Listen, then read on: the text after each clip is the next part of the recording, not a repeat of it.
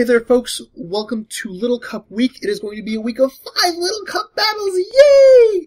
Anyway, I'm leading off the week with the first in a series of 3 LCPGL matches I had against trainer Zabuza. We both had LCPGL teams, and we wanted to see how we would do against each other. Statistically speaking, based on our player ratings from the competition, he should win, I think I said about 2/3 of our matches.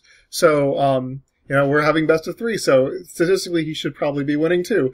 So the rules of this engagement are you only bring 3, and he also insisted that the 3 you bring in the first match can't be the 3 you bring in the second match. So, in other words, the 3 you don't bring in the first match, you have to bring in the second match. So, you'll notice this is his side of the battle. That's because I had my internet dropped out at the end. It was actually Nintendo doing maintenance. And screwed up our match, but he did a live narration, and the battle was basically at its end, so we totally were like, let's just go with it. So I lead off with Murkrow, he led off with Yanma. That was a great lead for me. I figured he was just going to protect. Instead, he switched out into his Magnemite. I was really hoping he wouldn't bring his Magnemite. And so now, I'm behind a sub. So I'm not going to let the sub go to waste. I'm at least going to break his sturdy before I switch out. So Murkrow can't do anything to this guy. So I go ahead and withdraw, and I'm going to go out into Cthulhu, who should be able to resist a Thunderbolt at the very least. He decides to go for Flash Cannon just in case I brought out, I don't know. Yeah, actually, I'm not sure why he wouldn't just go for Thunderbolt. But anyway, I go for Sleep Powder. It misses! It misses! Oh my god! And Cthulhu dies to another Flash Cannon, and this battle is basically over because I have nothing. Well, that's not true. I have Inky, and Inky can deal with this guy okay.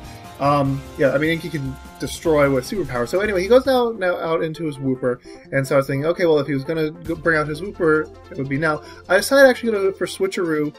He knew he was going to switch. I mean, there was no question. So I decided to have something be choice locked,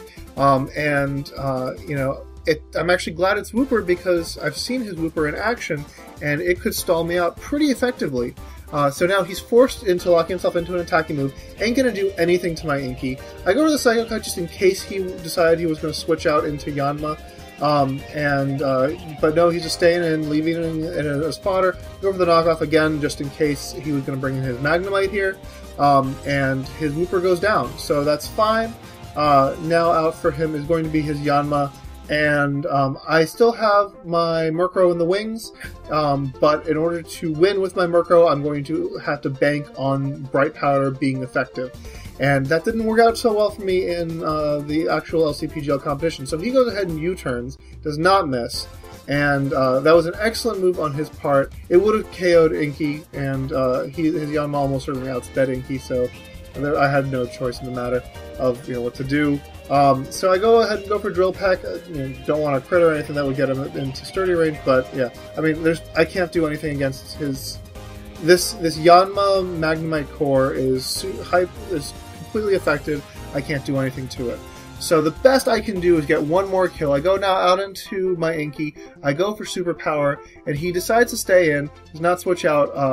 Allows his Magnemite to die, and so here was when the battle disconnected. But there's no way I would have survived a Bug Buzz from Yanma, or hell, even a U-turn. So the first match went to Trainer Zabuza, and that is fine. Based on the Pokemon that he has remaining and the Pokemon that I have remaining, I had great confidence for round 2, which you will see on Wednesday. So stay tuned, stay subscribed. See y'all folks later.